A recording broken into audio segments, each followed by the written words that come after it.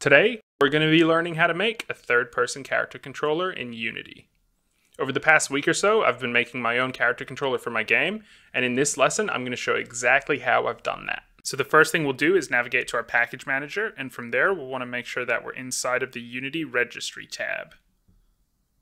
Then we'll look for Unity's new input system, install it, and once that install is finished, Unity will need to perform a restart on your project before we can continue with the rest of the character controller.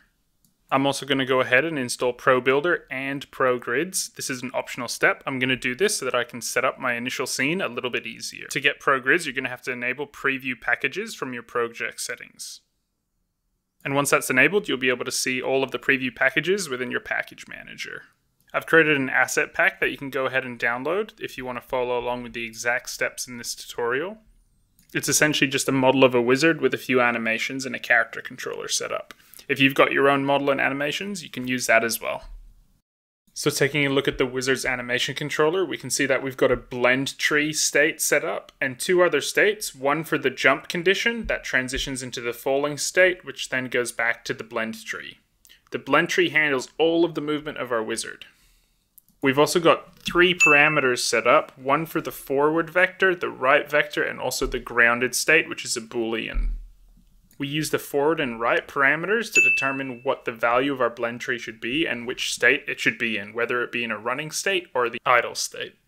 So with our animation controller set up, let's go ahead and create two new scripts for our character controller. I'll call the first character controller and the second third-person camera. With those scripts ready to go, I'm also going to set up our new input system. So I want to right-click and create a new input action. I'll call that one player inputs, making sure it's plural as we don't want to overwrite the base definition.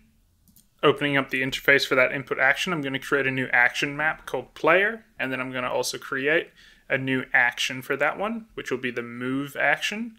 We'll want to set that one up as a vector2 action input type. Then we'll also go ahead and add a new 2D vector composite binding. We can then remove the old binding and then we'll fill in the new up, down, left, and right inputs and bind them to our WASD keys. I'm going to make sure I tick the autosave checkbox before I forget, and then we can go ahead and create another binding, which I'll call look, and we'll want to bind that one to vector2 as well. For the binding, I'm going to be using the mouse delta. I'm also going to add two new actions, one for my run and one for my jump, binding those to control and space respectively. Now I'll go ahead and close my input actions window, and I'll want to make sure that my wizard character has a player input game object on it. Also making sure that we have the character controller script attached to this wizard. I'll select the player inputs as the action set for this. And with that done, we have all the basics ready for us to jump into the code. Before we jump into the code, I'd just like to let you guys know that I've started my own community Discord. So if you're looking for help, anything game dev related, or just want a place to hang out, feel free to join that one. A link for that will be in the description down below. So inside of our character controller class, we're going to create two private variables, one for the animator and one for the rigid body. We'll create a new awake method where we'll set these two variables by getting their components off of the game object. Next, at the top of my class, I'm just going to use the required component tag to make sure that this game object has an animator, a collider, and a rigid body on it. Because the first thing I usually like to do is set up animation states for my character controller, I'm going to create a grounded check so that we can transition into our blend tree properly. I'll do this by creating a new flag for the grounded Boolean, and then we'll want to set this variable in our update loop by using a physics check sphere method. I'll be creating two new serializable fields at the top of my class, one for the ground check transform and one for the ground check distance. We'll need to be using these two variables within our check sphere method.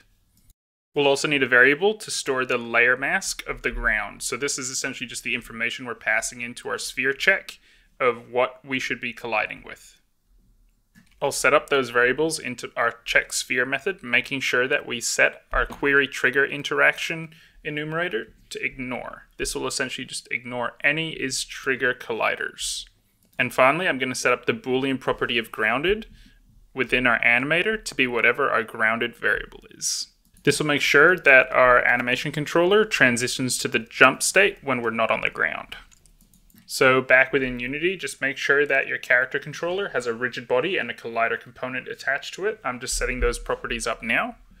I'm also just going to create a new empty game object within my wizard and name that one ground check. And we're going to be using this one as the transform that we pass into our new character controller component. Now, since I haven't already in my game, I'm going to create a new layer for my ground. And I'm probably just going to call that one grounded. And then I'll be using that one on our character controller, and I'll have to select the ground layer as grounded, and anything in the game that you want to act as your ground, you'll also have to set its layer to grounded. And now when we hit play, we can see that our character is in its idle state, meaning that our ground check variable is working as intended. So with the game scene set up and our animations working as intended, I think that wraps up episode 1 of this micro series. I sort of want to keep these episodes short to not cover too many topics within one episode. If you'd like to keep up to date on this mini-series and when I release part 2, feel free to hit that subscribe button down below. Thanks for watching, and I'll see you in the next one.